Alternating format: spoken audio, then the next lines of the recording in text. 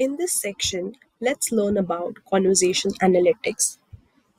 Your customers expect super quick responses and resolutions via WhatsApp.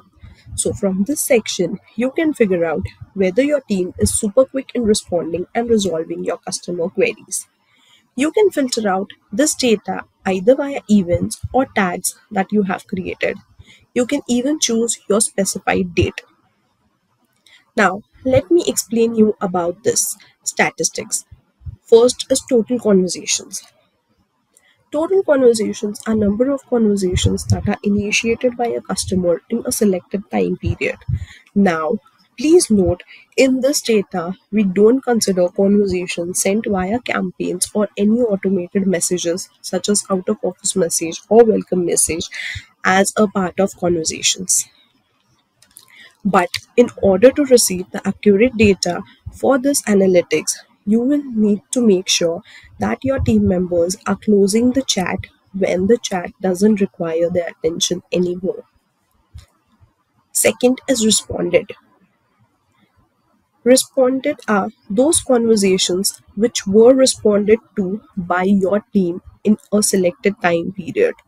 Out of total conversations, 3 conversations were responded by your team members. Result: number of customer initiated conversations which were responded to and closed in a selected time period. So this data will give you the number of the conversations that were closed, that is resolved. If any conversations is closed without any response, that data also you can find it here. Now, wait time for the first agent response. Now, this is the average wait time for the first agent to respond to any conversation.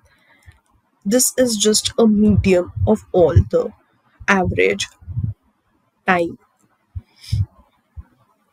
Next is average wait time for agent responses. Average wait time is the time taken to respond to all the customer initiated messages in a customer initiated conversation. So this is also the medium of all the conversations. Resolution time. As the name suggests, resolution time is how much time did it took for your agent to respond to and resolve the chat.